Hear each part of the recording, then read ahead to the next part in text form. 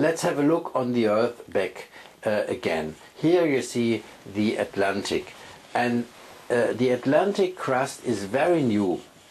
Yeah. And whereas these plates of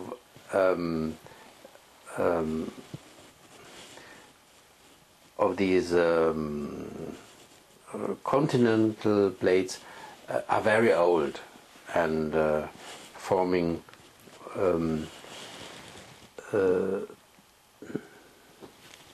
these continents. Alfred Wegener has been the first who was describing this effect and was showing that it is like a puzzle, that on the right side Africa and Europe fits exactly in the shelf line of America on the left side. Yeah. And this is explaining plate tectonics, and this is accepted. Yes. Well, not at his time, but later he was accepted. Today, Alfred Wegener is totally accepted that his idea was right. That means that the Atlantic has a drift, yeah. is getting bigger, and we see, if we look at the floor of the ocean, that it is very exactly showing these property that there is always produced new matter coming out of the middle Atlantic ridge.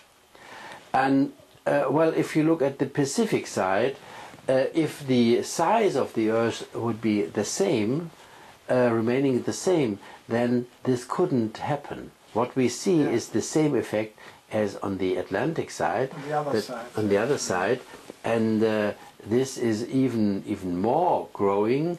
What we see as well is that this line, if you follow the line where it is growing, is going through the countryside in California, and this is why it is so dangerous to live there, because a lot of earthquakes could occur.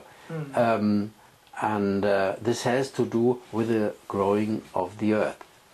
And you see that you have the same effect of growing all around the South Pole, so that the continents are moving towards the North Pole and are separating slowly from the South Pole. This is interesting to see as well. So well, one should expect that it is on the northern hemisphere going to the North Pole, and on the southern hemisphere to the South Pole. Yeah, so that we have these separating regions all around the South Pole, all around the Antarctic. Well, we see, if we look at the seabed, we see this very, very clear, that the Earth has to expand. And we know by some observations that this is true.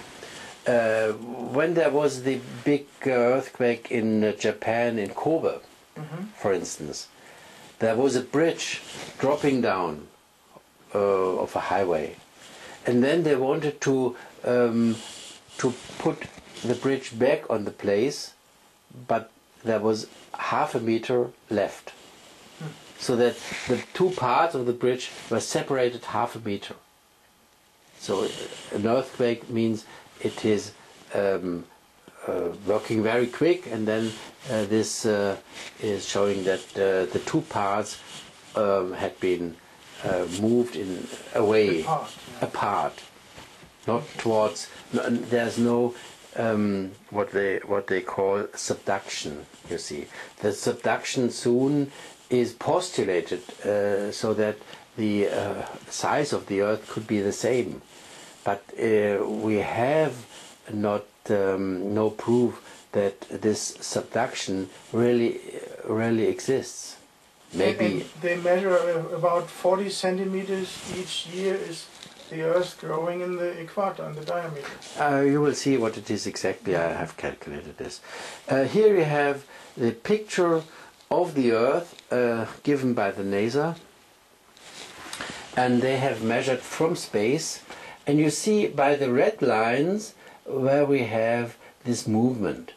It is in this map how much it is.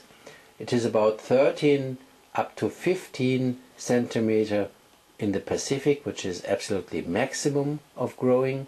We have about 4 centimeters in the Atlantic ridge and even some more in the Indian Ocean. And so that we can say this is the expanding part, which is here in red lines, and on the other hand we have the subduction zone in blue lines, but the blue lines you have to first you have to find, you see, and there is no centimeter given, so that they have not measured any subduction in these zones. Well, if there is a movement of the plates, we get the situation that that two crusts are touching, and that we have the problem of earthquakes. This is very, very typical, but this doesn't explain that subduction would have to exist. It's no proof about it. So we have to prove it. Let's first have a look in the journals. What are the journals writing? What have the scientists found out? And the function of the expanding core of the Earth, a model of interaction and absorption of neutrino radiation. Well, we have some examples in the Bild der Wissenschaft, which is a scientific journal in Germany. It was found out that one day in the ancient Earth has had only 5 hours. Mm-hmm. Well, if you use a clock of today, you see, I can't ask somebody who was living in that time how quick the Earth was turning. But the Earth was turning very quick. That means the Earth has been very small because of the angular moment. The bigger the Earth is becoming, the slower the Earth will turn. And science has published that 900 million years ago, one day has had 18 hours. Mm. So that we have some ideas, some proofs that the turning is getting less and less. Mm. And today we know that every year the turning of the Earth is getting less, about 0.7 seconds, less than 1 second. Mm. And this is measured in the Physikalisch-Technische Bundesanstalt in Braunschweig in Germany. This is the atomic clock which is used as a standard, yes, clock standard in the center of Europe. And so this is the what we have today as a result. And the question is, if it is slowed down, the turning is slowing down, it has to correspond with the size of the Earth. So that we have two measurements. The size we know is about 19 centimeter in the circumference of the Earth, what the Earth is growing. 19 centimeter about. And on the other hand, we know that we have not yet 1 second what the turning of the Earth is getting less per year. And we have to control by these two results what happens with the Earth. And probably it's not a steady growth, but depending how much neutrinos they catch, sometimes some years more, some years less. So it's an average anyway. Mm-hmm. So some years we have more neutrinos used, and so the change is quicker, and sometimes it's slower. Okay, well, this is the situation, and we have to calculate, because there are two possibilities. One possibility is that the density of the Earth is getting less, and this is why the Earth is growing. And the other solution could be that the mass is getting more. But then we have to answer, where is the mass coming from? First, let's calculate. I said this is the wrong calculation, but let's try it anyway, because if the mass would be constant, a lot of scientists are following this idea, because they say, then I don't have any problem if the mass is constant. Yeah. That means the density is reducing. We are able to calculate this. What does it mean if the density is constant? Then we find out that for 0.7 seconds per year, the Earth would grow 47 centimeters per year, which is absolutely too much. It's only 19 centimeters. And this is why this answer is wrong. Well, Paul Dirac even said that this should happen, but because he said the universe is growing, and this is why the system has to grow as well, but and the density is getting less, but this is not true, this is not correct. And here we see that this result is wrong. Okay, let's start again. Now we calculate that with a constant density. That means the mass is changing, and with a constant density the mass has to be calculated. And the mass is up to the radius as well, so that we get another relation. And if we measure what on the circumference of the Earth will happen, we get 19 centimeter, which is exactly what has been measured from space. So that we are sure by a very short and very simple calculation that the idea of a constant density is wrong, and that the mass is getting more. Well, there are even more ideas behind, because we know that the dinosaurs,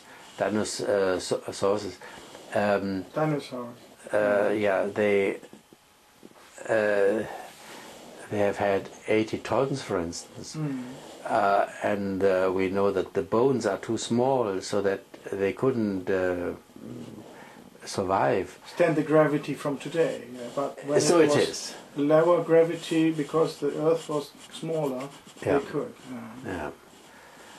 Well, there could be as well an impact which is producing mass as well, so that these ideas could come together. But anyway, the mass has changed. This is what we see, and the result corresponds with the measurement. Okay. What are the results of this calculation? We can see that if we use the facts the ancient Egypts have found out, which have measured the turning of the Earth very exactly. They have measured very exactly how many days 1 year has had, so that we are able to, if you compare this with the time of a year of today, then the average over the last 2,300 years, the Earth was growing only 5.5 centimeters per year, which is less than the growing is today, which is 19 centimeters per year. Yes. That means the Earth is getting more neutrino radiation actually now than in the last 2,300 years. Could it be because it's bigger and they can collect more?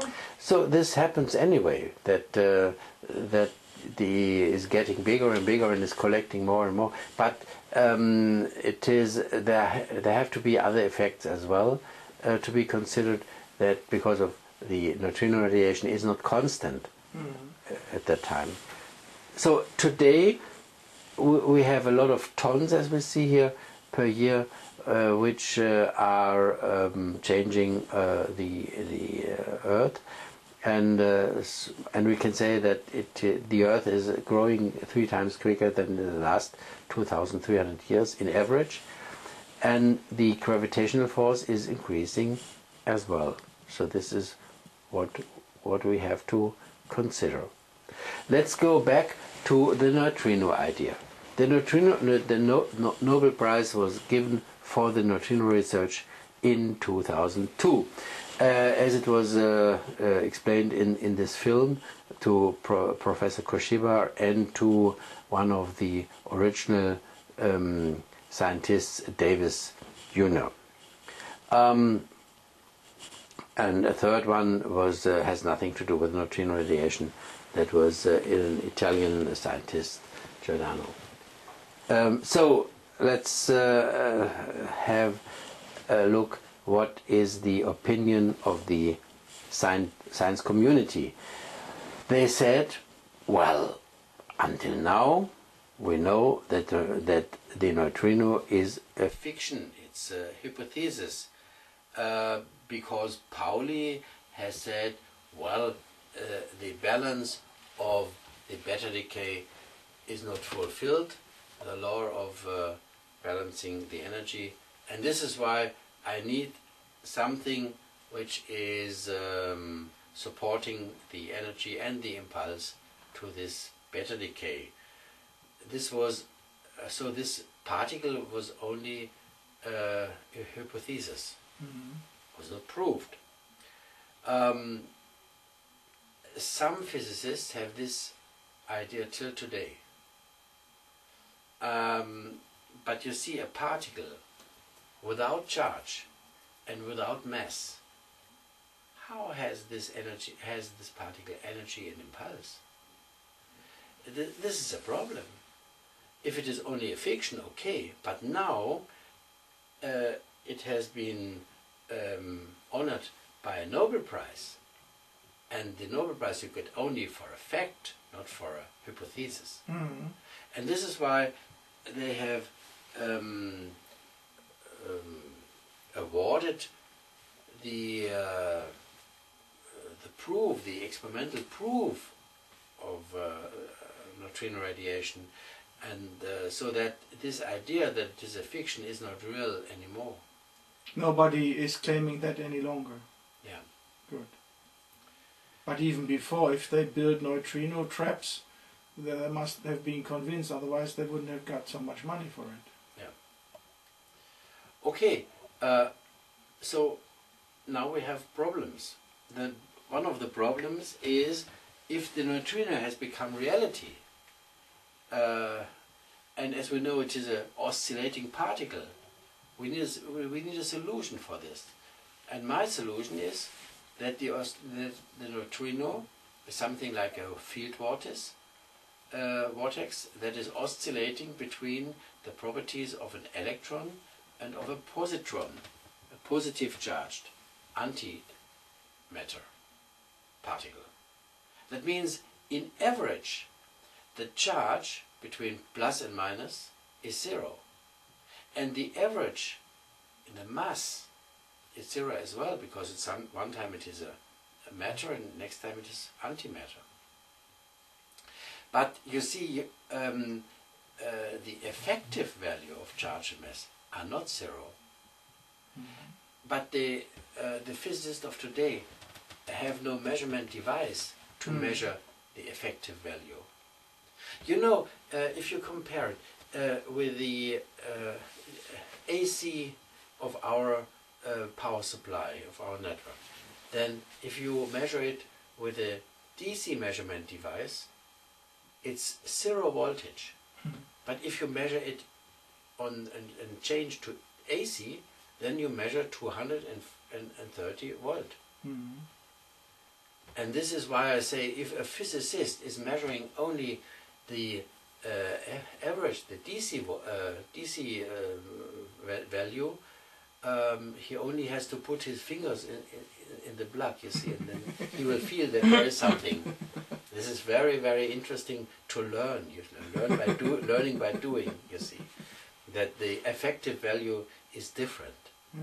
But the effective value you only get if you have an instrument, if you have a measurement device that goes into resonance with these 50 hertz. And here we have high frequencies. And so it's very, very difficult to bring a measurement device in resonance with these high frequencies. But anyway, if the effective value is not zero, then we have energy and we have impulse. And this gives an answer, because these are oscillating particles. And I can say that our solution is that we have free energy. That neutrino power is supporting us with energy from space, from the field, at any time and everywhere present and available energy resource. This is absolutely the perfect solution. And well, that's what we humans are doing every day. We collect that. Okay, good to know. You see, I hope that we are able to derive this fact later on. But the problems are great. This was only the first problem. It's solvable, but you see, we have to use our brain. The second problem is that the neutrino has some mass. Well, the scientists, they have measured with this big neutrino detector, they have measured mass, that the neutrino has mass. And we know by the theory of Einstein, by the theory of relativity, that if a particle has mass, then the speed of the particle has to be less than the speed of light. Yes. On the other side, we know that the biggest sources for energy are the black holes, especially in the center of our galaxy. Nowadays, we even come to the conclusion that the whole galaxy is only existing and all the stars are only shining because there is a black hole in the center, because they are supported from this black hole. And this is what Tesla said. So that we have two opinions. And how to find a solution? Well, the solution could be that the water in these big tanks in the Kamiokande detector are slowing down these neutrino radiation, so that the water is taking the energy from the neutrino into the water, and the movement is getting more in the water. So the rest mass, which has been measured, is because if they have slowed down the neutrino, then if they have a speed less than the speed of light, then they are measurable, but not before. But the answer is, if you measure only if you have then slowed down, then you have measured your measurement device, and not this, not the property of the neutrino. And concerning to your definition, it's not called neutrino any longer because it's slower than light. Yeah, they are slowing them down and then they measure it. So my explanation is, my explanation is that the water molecules, which are dipoles, they are oscillating in resonance with the neutrino. The neutrino delivers energy to the water molecules, because if the neutrino is changing from plus to minus and back again, then the dipoles, the water dipoles, are following these movement. So they turn, and if they turn, the dipoles, the neighbors are turning as well, and so that you get a movement in the water, and this energy which is coming from the neutrino at the end is in the water, and the neutrino is slowing down to a speed less than speed of light, and then it is materializing. Therefore people like to be close to water. Maybe. You see. Snatching some energy. Yeah. Could be. But first of all, what does it mean? The neutrino becomes either an electron or a positron, an antimatter particle. And if it is, if we have electrons in water, we know what they do. They attack the water dipoles and they are cracking them to hydrogen and oxygen.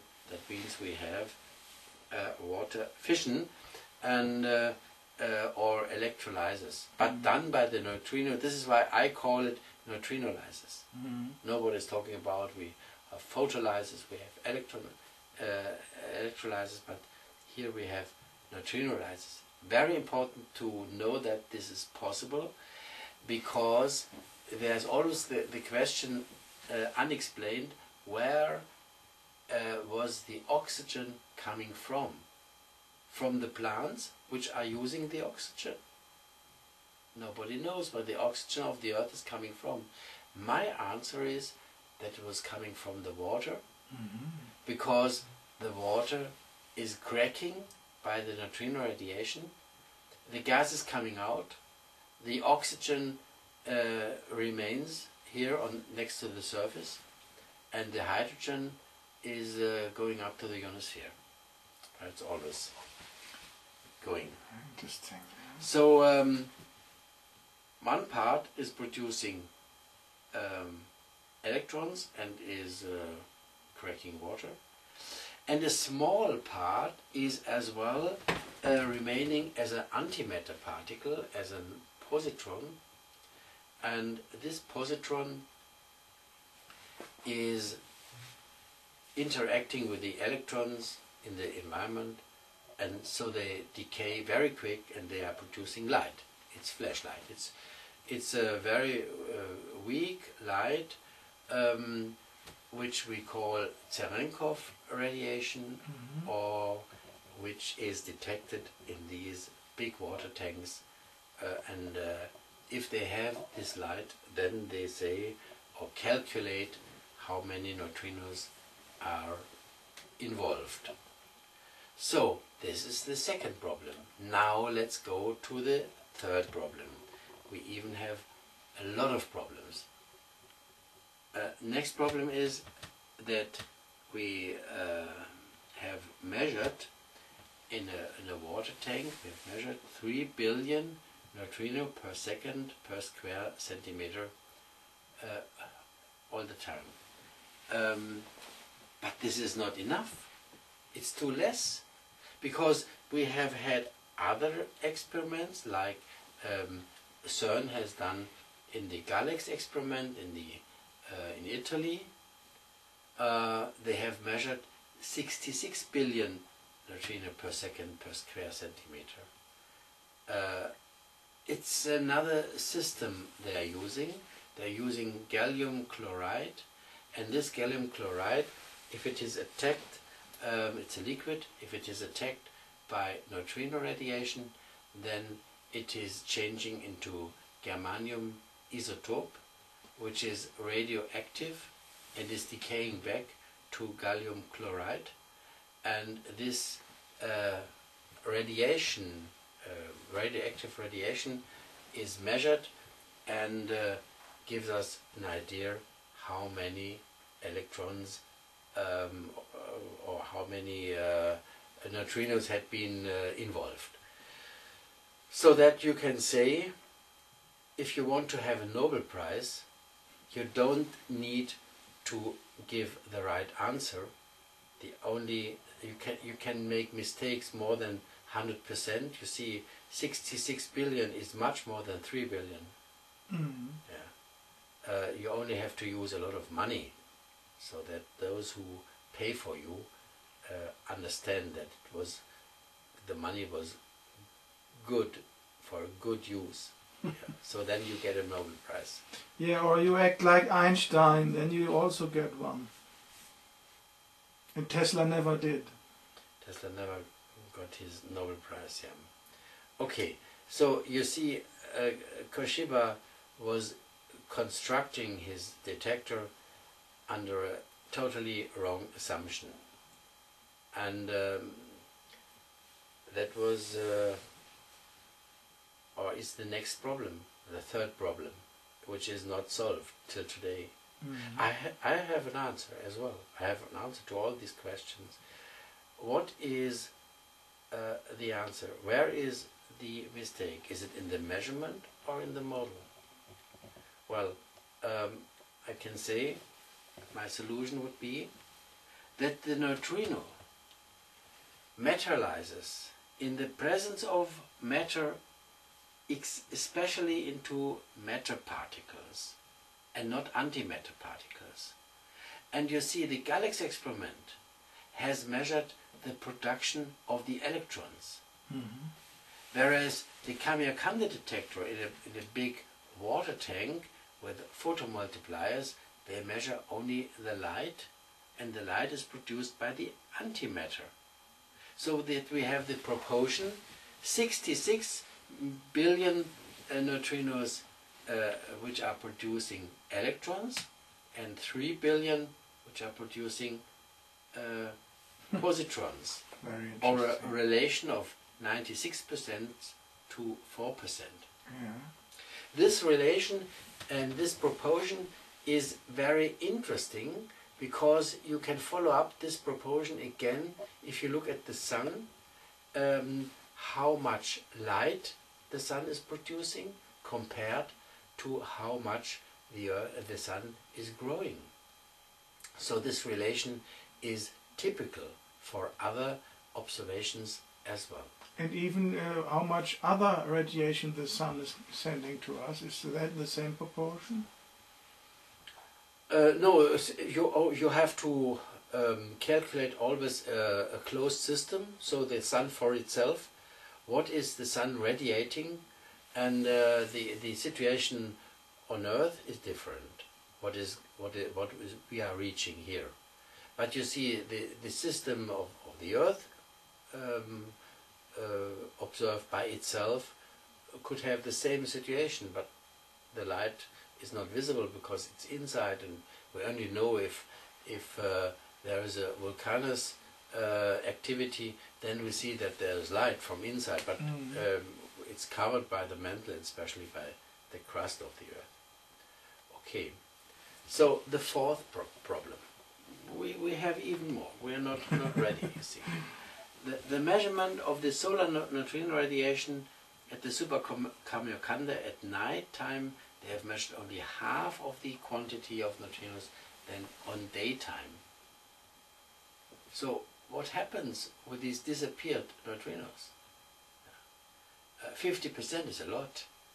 So that we really have a problem.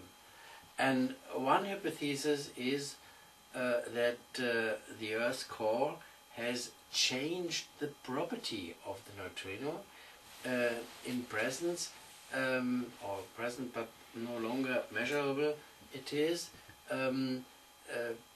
well, they say, if the property has changed, if the electron neutrino has changed into a mu neutrino or tau neutrino, then we need other measurement devices, and we have to measure all the electron neutrinos and other measurement devices for the mu neutrinos and so on.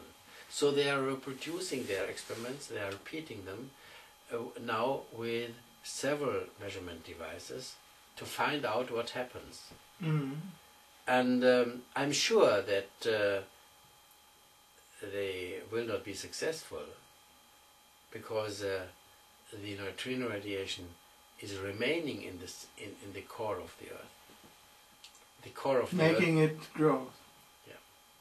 So we need the neutrino radiation just to let the Earth grow, and for this, up to my model, for this beta decay that happens in the center of the Earth.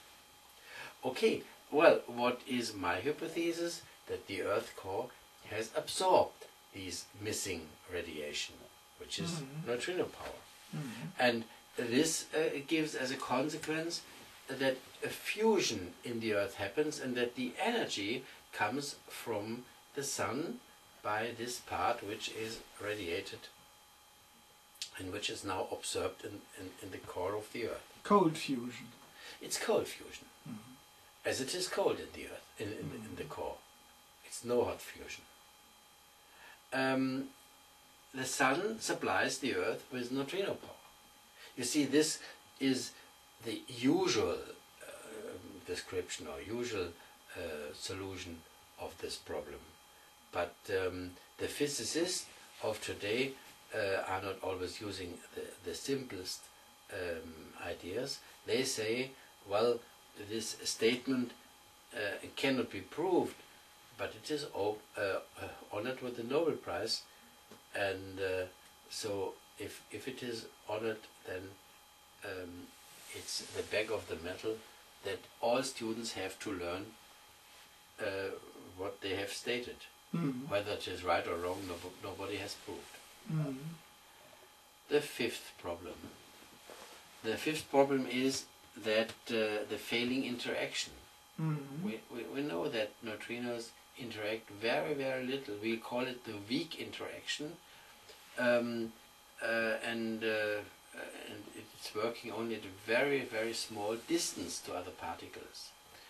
So the hypothesis we know, and we even know, on the other hand, the answer that it could be observed.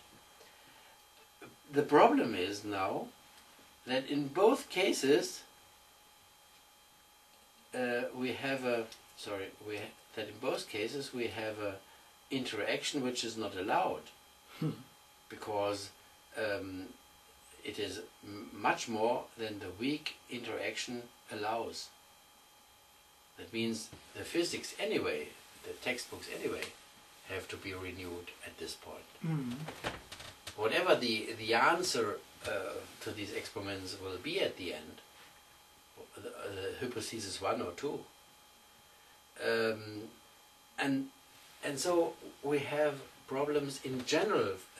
The solution for this problem is much bigger than all the others together. And so let's try to find a solution for the interaction. What interactions do we know? Let's consider about it. We have interactions like the gravitation. Gravitational force, we have accepted, mediates mass particles. And mass particles are interacting with these gravitational forces. Well, this is what we know. But it is a static interaction, because if I'm jumping on a measurement device for the mass for my in the bathroom, then you see it will not show the movement if I jump very quick. At the end, it is standing still. It's at the 0 point. So that it is absolutely a static measurement device, a static force, and this is DC. But DC is always the special case of AC with a frequency 0. And we know about a second one, which is the electromagnetic interaction, which is mediates charge carriers, electrons and so on. And this is static as well, because this charge is static, it's not oscillating. But what happens if these static interactions are involved with another one which is oscillating? Maybe we are able to separate the oscillating interaction from the static one. Then we have, in case of the gravitation, the levitation. That means that the change is so quick that in average the mass is 0. And this is a flying situation. And normally we will have a combination of both, of the levitation and of the gravitation. Well, the levitation anyway is a gravitational wave, This is what we know, that the gravitational wave exists. And And what happens if I look at the electromagnetic interaction? If we have an oscillating solution, then I call it a resonant interaction, and we know a special case of this resonant interaction, which is called the weak interaction. The weak interaction of the neutrino radiation, because these particles are mediating neutrinos, because the neutrinos are oscillating. They are changing the property from plus to minus. That means from one electromagnetic static interaction to the opposite and back again. So in average it is 0, but if you look at the effective value, then this interaction works. Very important to accept this, because this resonant interaction is not explained in textbook physics. Mm-hmm. So this is totally new. Levitation is not well accepted, but it is. We know that it is existing, and we are accepting this explanation. But the resonant interaction is never accepted and never in use in physics. But if we use the steady state situation, which is the special case that the frequency is 0, then we have to accept this case as well if this frequency differs from 0. Mm-hmm. Okay, what is the consequence? The consequence is that we get an idea what superstrings and dark matter could be, what is discussed of today. If we look at the neutrino radiation, the stars and galaxy get these fevers of neutrinos, some call it superstrings.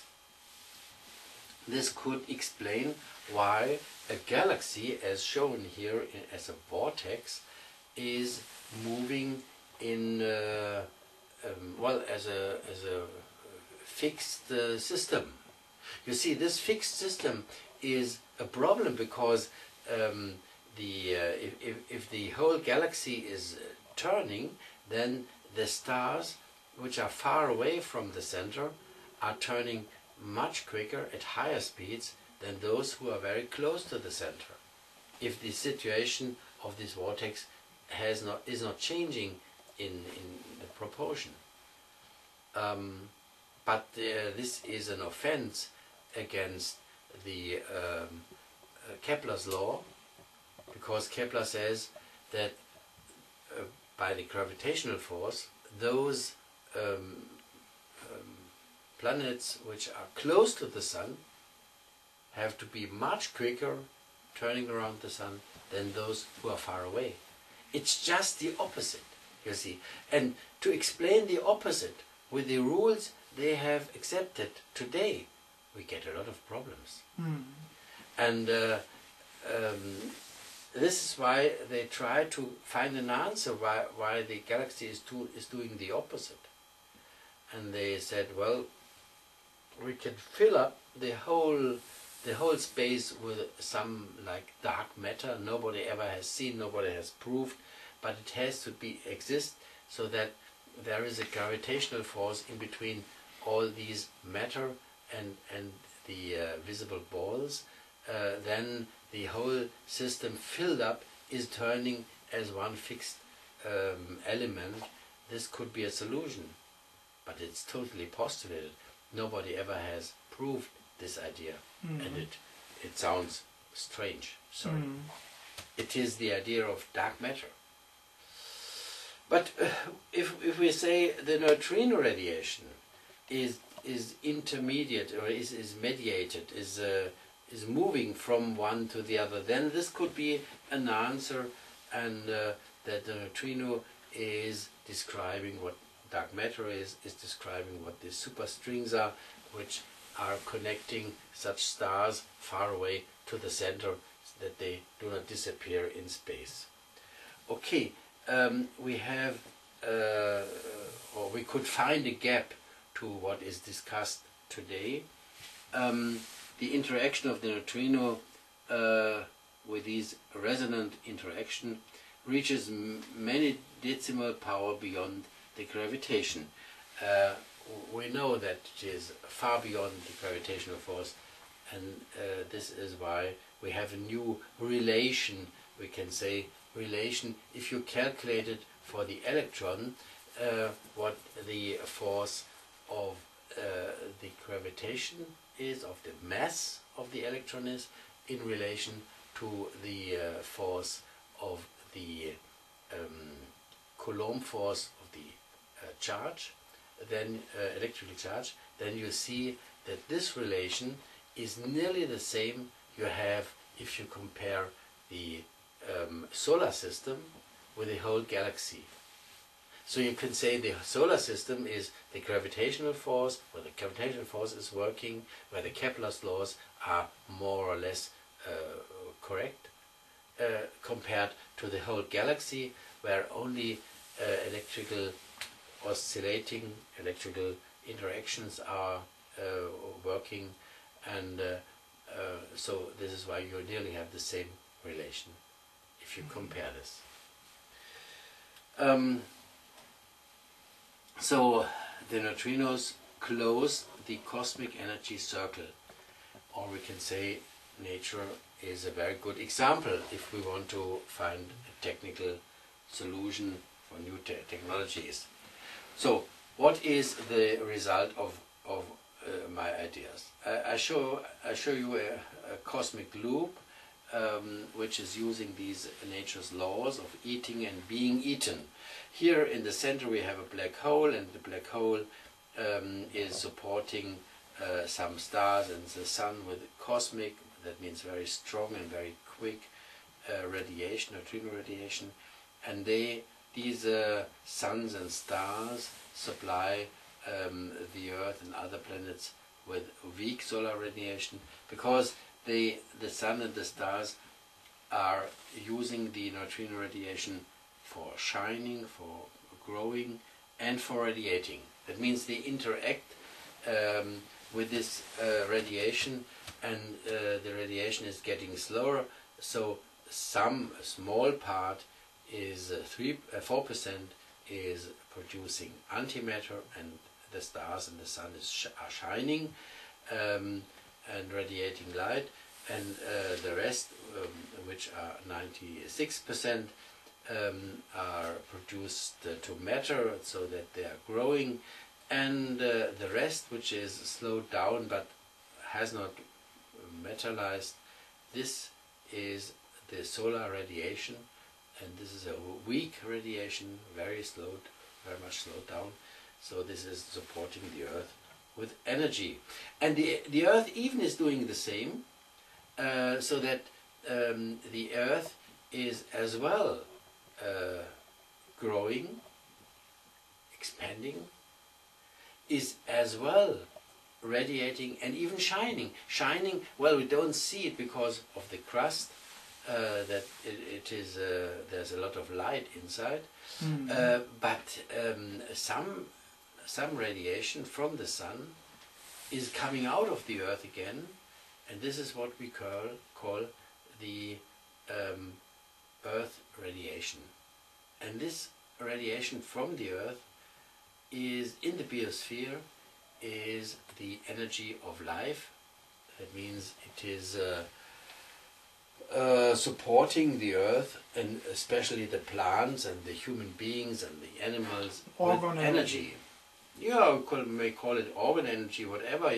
There are a lot of names which are available, because a lot of scientists have looked at some special properties of neutrino radiation, but these expressions are only for one special idea and one special property, not for the whole neutrino. A neutrino is more than only a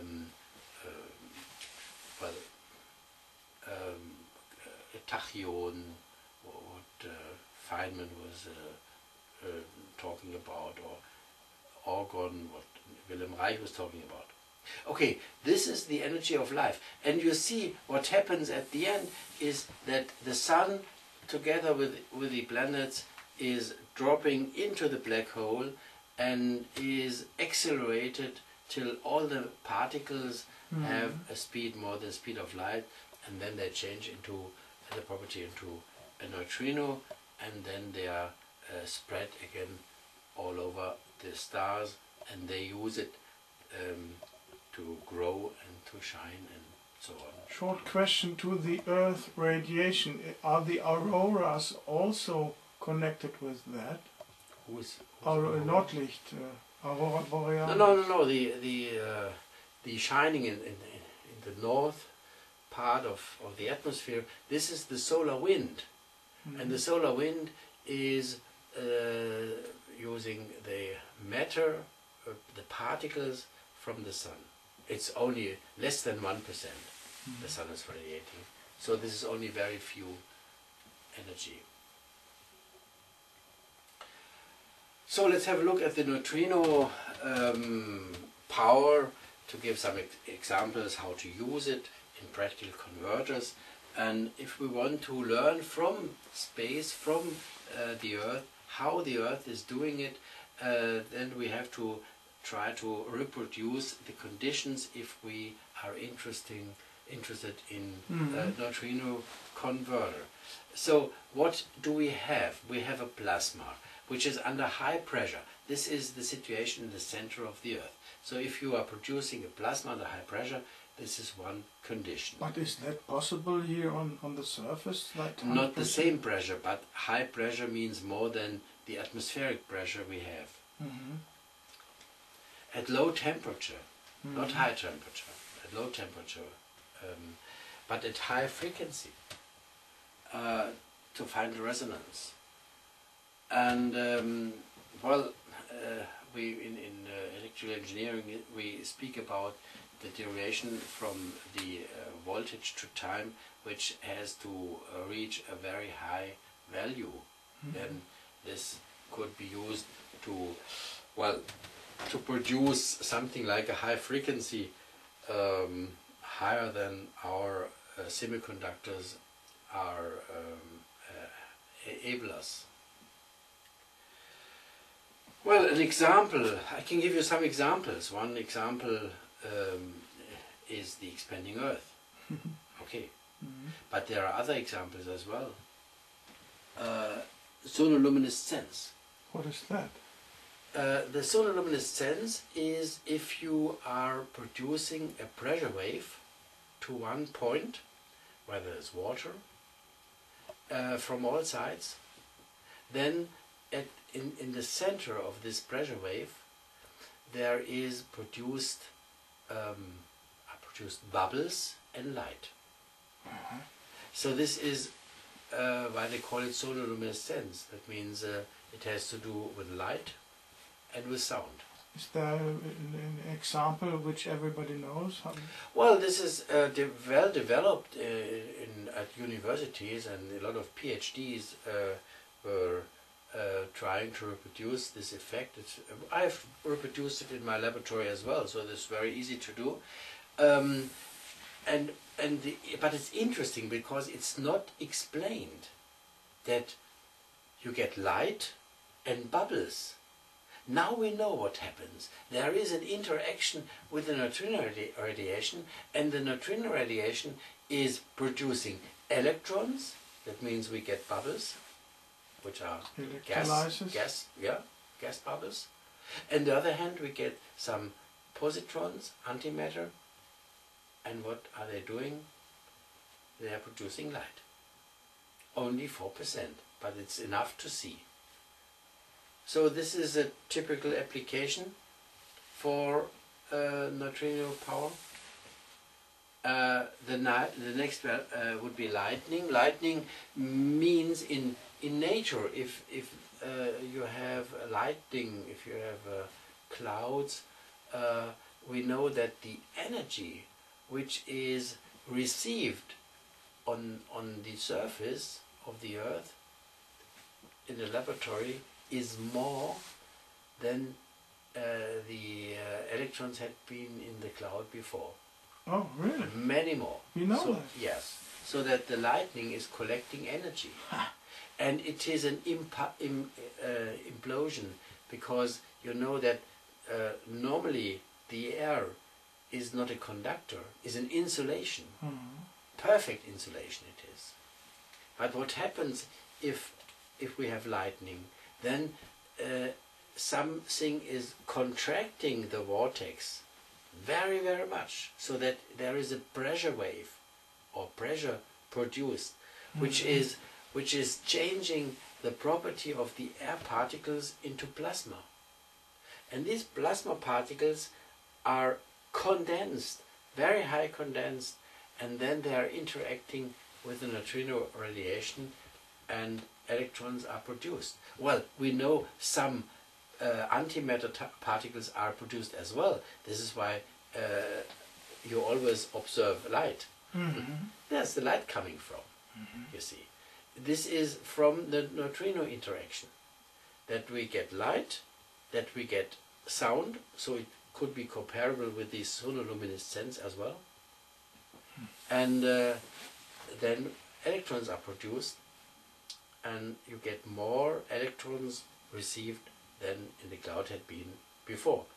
10,000 times more, so many more. It's an interesting example. And the next example I want to explain is the railgun. The railgun is an interesting construction that had been developed by the military. United States. Yes, in the United States. They have constructed a railgun, and this picture was available in internet from the NASA. And they measured very, very high efficiency. And what we see over unity. Over unity, yes. So that over unity of 24,000, which is really tremendous. What we see if we look at this picture is that there is a plasma produced, and that the plasma is shining. A lot of light is produced as well. But what we do not see in the picture is what happens to the slider, to the projectile which is used.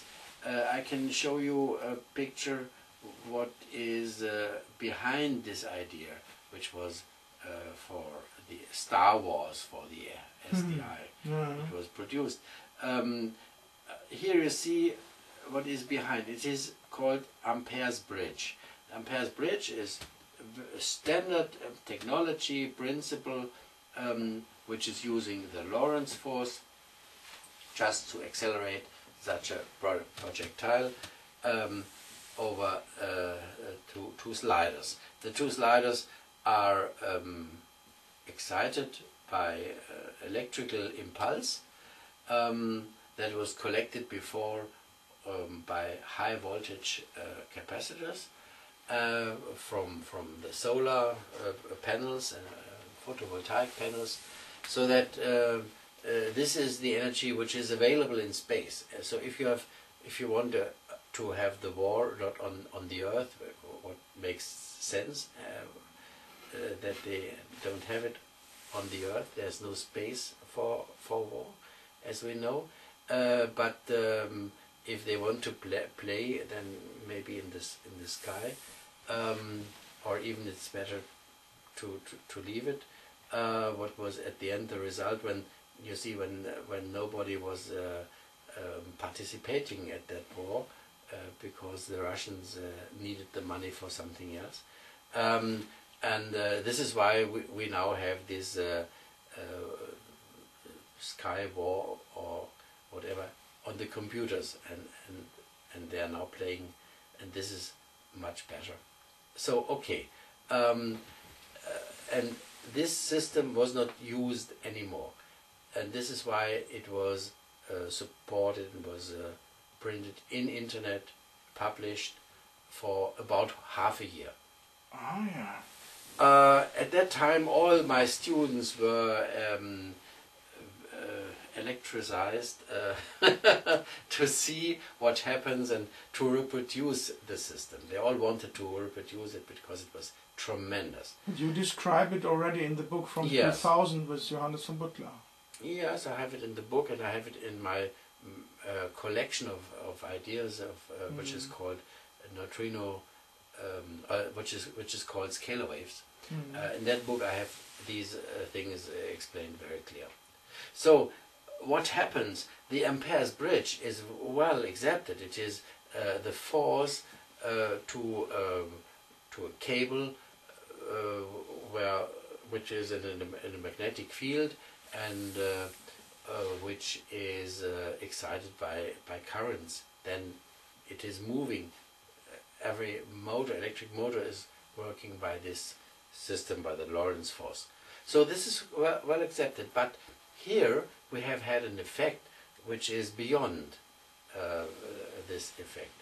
And so I try to explain what happens. The energy was coming from the neutrino radiation. Here you see the high voltage capacitor and the switch. If I switch on, then the rails, the currents are running through the rails and through the slider. But what happens is, if I switch on, the change of the voltage is very quick, the du divided to dt, to the time. So then you get a polarization over the slider. On the one side plus, on the other side minus. This polarization is interacting with the neutrino radiation in our environment. That means those neutrinos which are at that time minus charged, they go to plus, and those who are positive charged go to minus. And what happens is that this neutrino radiation is, or these particles, neutrino particles, are accompanying, are going with the electrons through the slider. Some are not even going through the slider, some are going around the slider. Is it important how much the distance is between the sliders? It's all important, but nobody has ever thought about it or has calculated, because they have had no idea what happened. So all the rebuilt systems of tabletop railguns were not working. As a lot of universities in America have tried to reproduce it. Even the same proportions? No. The proportions are so big. It's military. It's a gun, and this is why they have had not the funds. Billions of dollars. This is too much. Do we know how much the distance is in the railgun between the two sliders? Yes, but you see, all this is not so important to know all the exact. What we need to know is what is physics behind.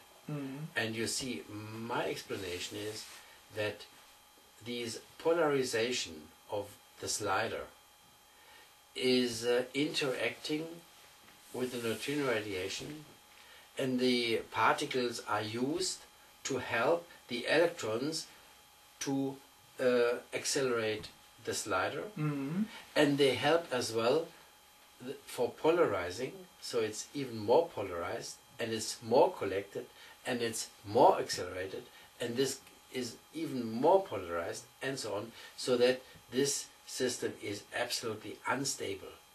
Swinging up. It's swinging up. It's unstable. It's exponential? Yeah. And this is why when they were using only few power, they have had no effect, no effect, no effect, and suddenly all these rails had been destroyed, and everything was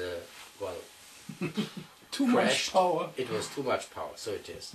So they have to renew everything and repeat it, and then they have found out that this system is doing something they have not understood. Okay, this could be an explanation. I don't know whether it is the right one, but it is one possible explanation from a standpoint from standard physics, without postulations. This is important because I think this is always standard physics what is working here. Okay, we may come back to the Earth.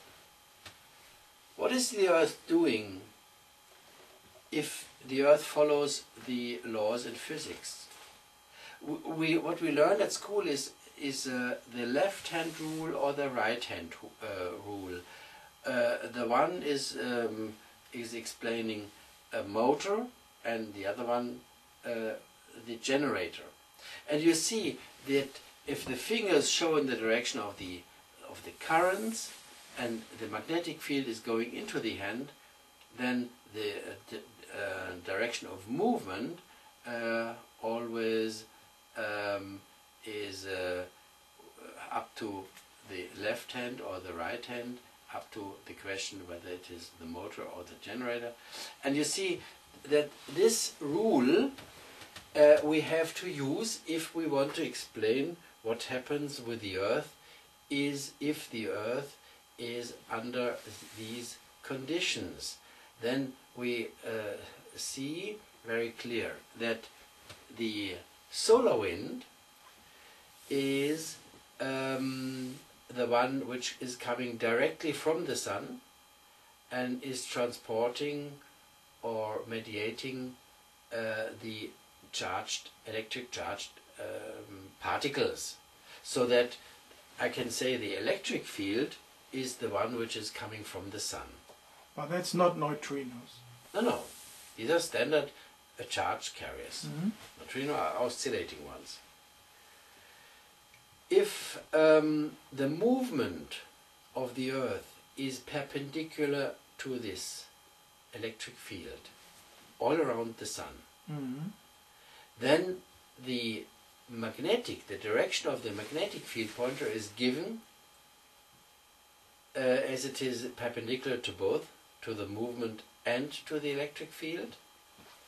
And one time on the left side you see we have the South Pole in the north and the North Pole in the south. On the right side, if it is like a generator, then we have the North Pole up and the South Pole down.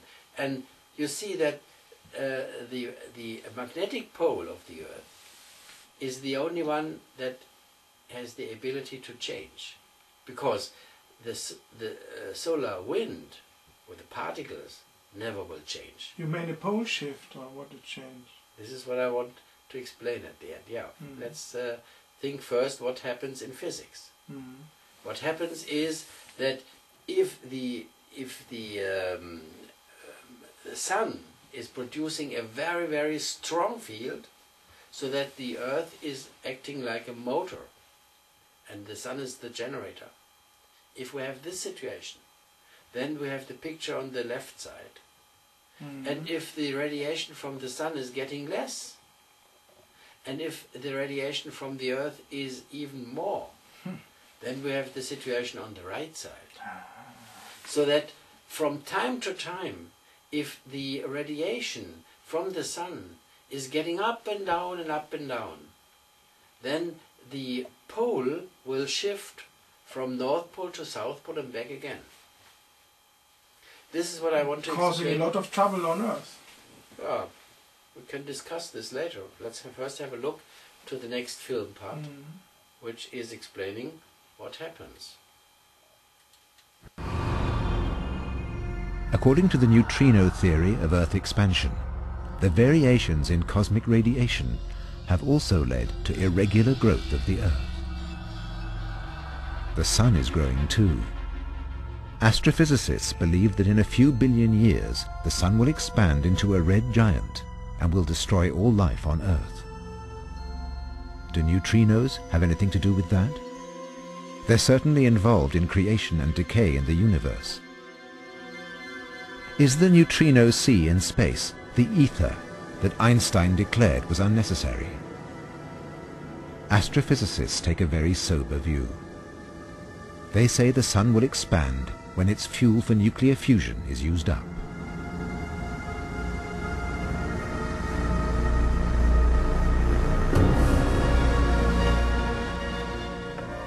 Professor Meyl sees things differently. According to his theory, the Sun is already growing, exactly like the Earth, and for the same reason: cosmic neutrino radiation. The Sun doesn't send just light and neutrinos to the Earth, but also a wide spectrum of charged particles. Depending on the Sun's activity, this solar wind is stronger or weaker. The Earth simply sails through it. The Earth's magnetic field offers us protection from this solar radiation. For years, there's been evidence that this magnetic shield is weakening.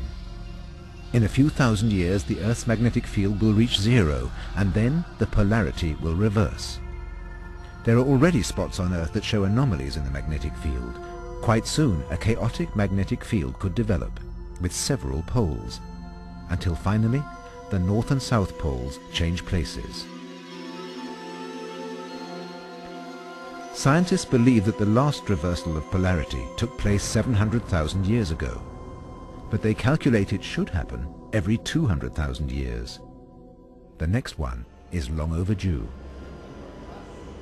Deep in the Abruzzi, in an underground hall of the Gran Sasso laboratory, there is a gigantic machine.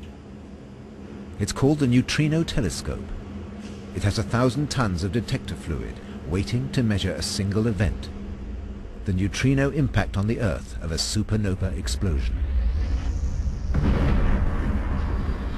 It will be a stellar explosion of enormous luminosity, something seen in the Milky Way only once in every 100 or 200 years. Professor Meyl believes that a powerful neutrino shower from a supernova explosion may have triggered the growth of the Earth, and he's afraid that neutrino radiation could influence the reversal of the Earth's polarity. Solar wind consists of charged particles that follow the electrical field of the Sun. The Earth moves vertically through this field. According to the law of unipolar induction, a magnetic field is thus induced, that is, at right angles to the electrical field, and also at right angles to the direction of movement of the Earth. If an increase in neutrino radiation then leads to additional solar activity, the result will be an increase in the electrical and magnetic fields of the Earth.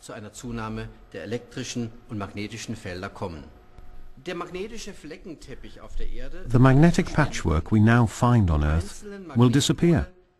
The individual magnetic poles will suddenly realign themselves like bar magnets in the outer magnetic field. When the north and south poles have swapped places following a reversal of polarity, then the same thing would happen as with a compass, which is turned 180 degrees, where the magnetic needle rights itself again in the outer magnetic field. The same thing could happen to the Earth. If Meyl is right, and the Earth turns itself on its head, all the waters of the Earth will be set in motion and will flood the globe. It would be a worldwide tsunami of horrendous proportions.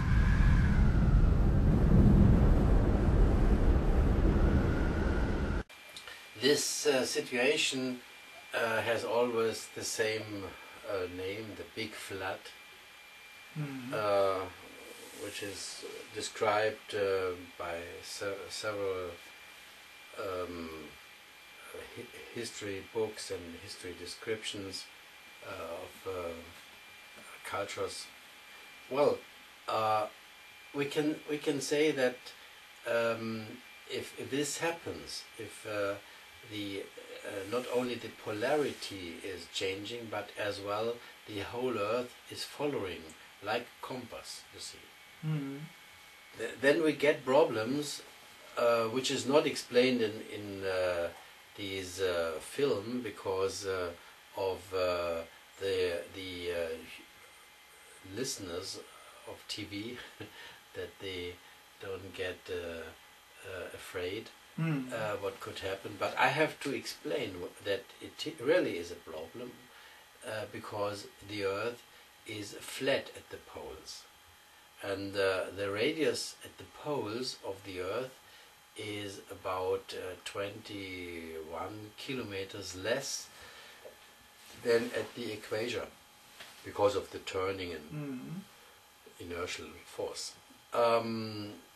that means that during this change, the water will disappear from the equation, from the equator, and will move to the poles and then back again.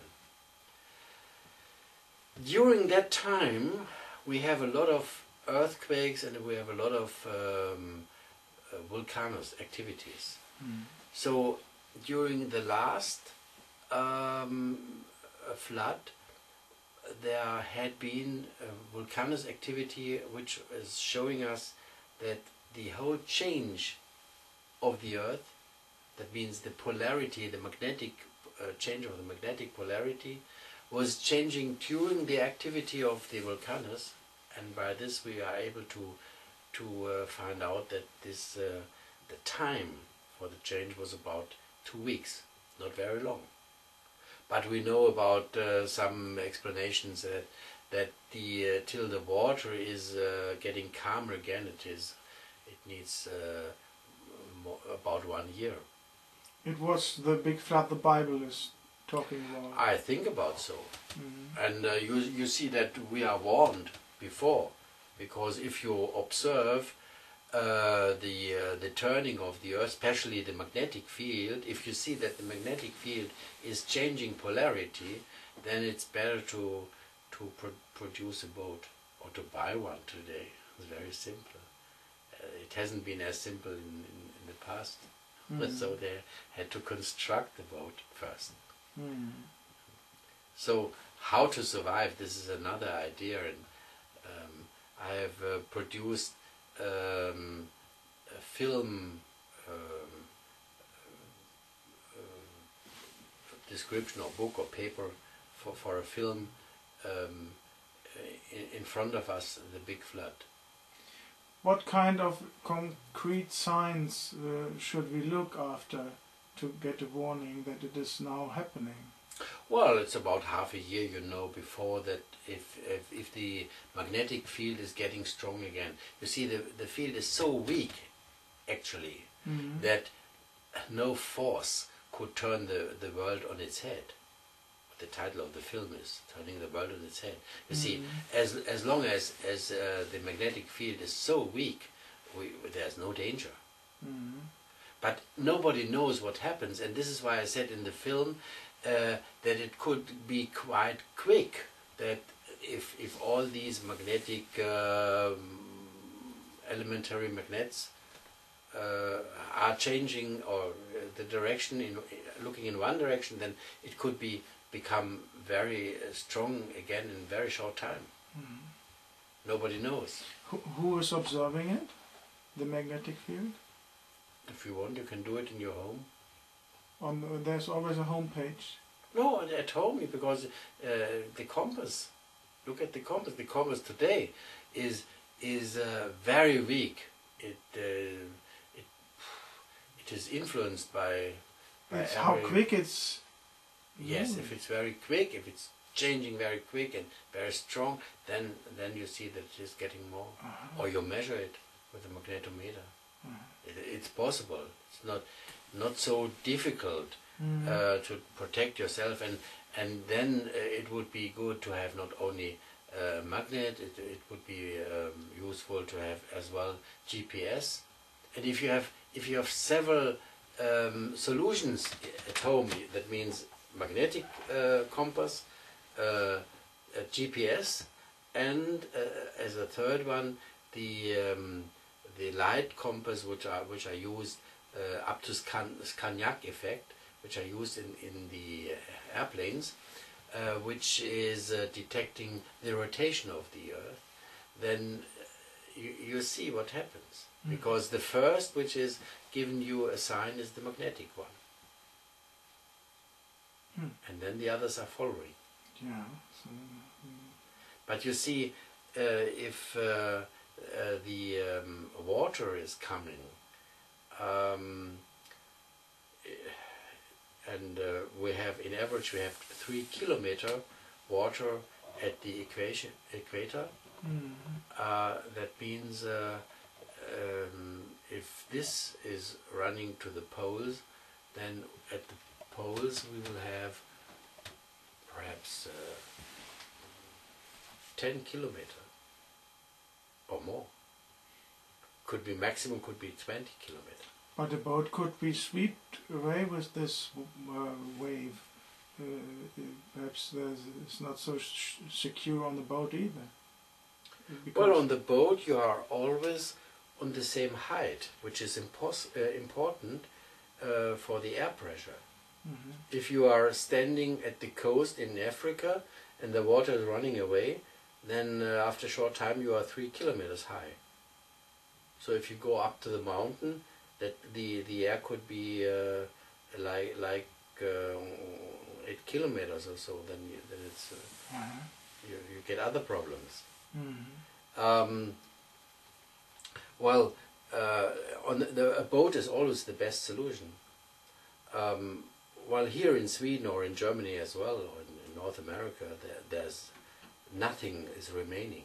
Mm-hmm. That means if you have only a few kilometers of water, the pressure is so high that all the trees, all the wood are very quick changed into coal. This is why we have coal not on the equator. We have coal only in this region where the pressure is high enough and where we have forest. Mm-hmm. Because you know, coal is produced by coal miners are producing coal by high pressure, high temperature, without oxygen. Mm-hmm. This is exactly what you have if you have kilometers of water on top. Well, the coal miners sometimes are talking about some trees or some wood which is under the earth where they are digging the coal.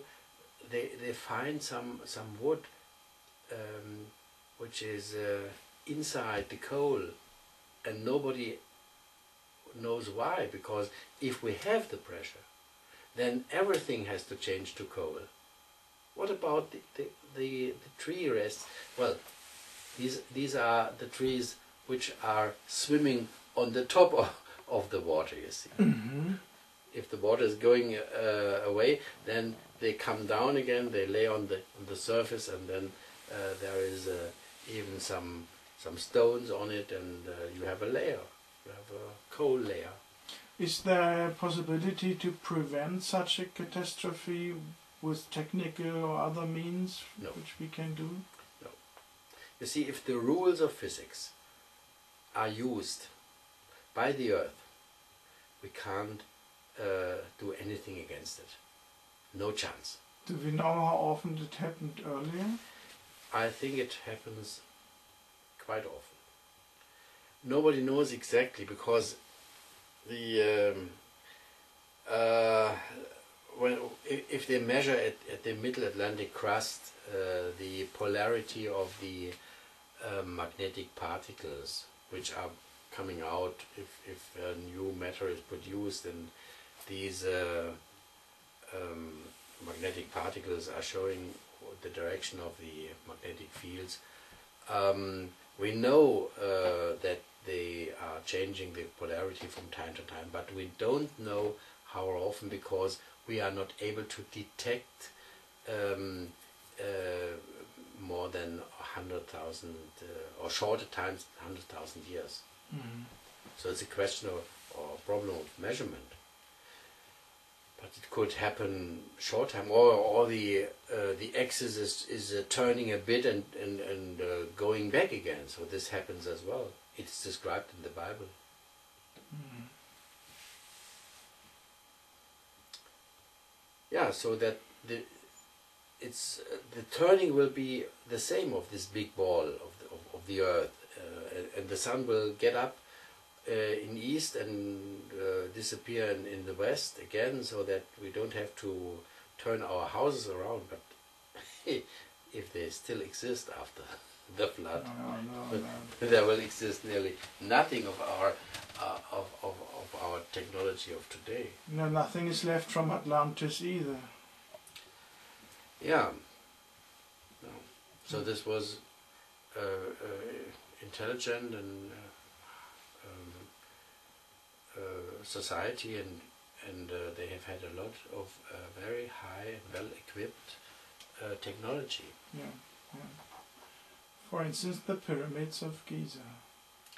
Yes, the Egypt have renewed later on up to their ideas, and but they have been left. And you see if you look at these things, you see the flood that has produced a lot of signs to these originally lions they had been. So there was a lot of water, and you can say if you are north of a line which is about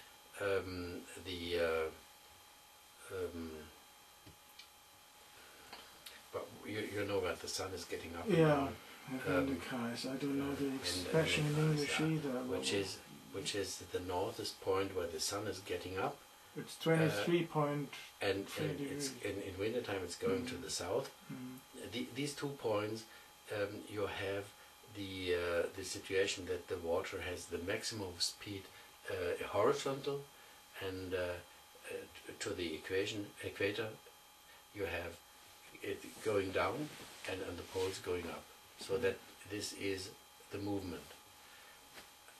And well, try to find a situation to survive.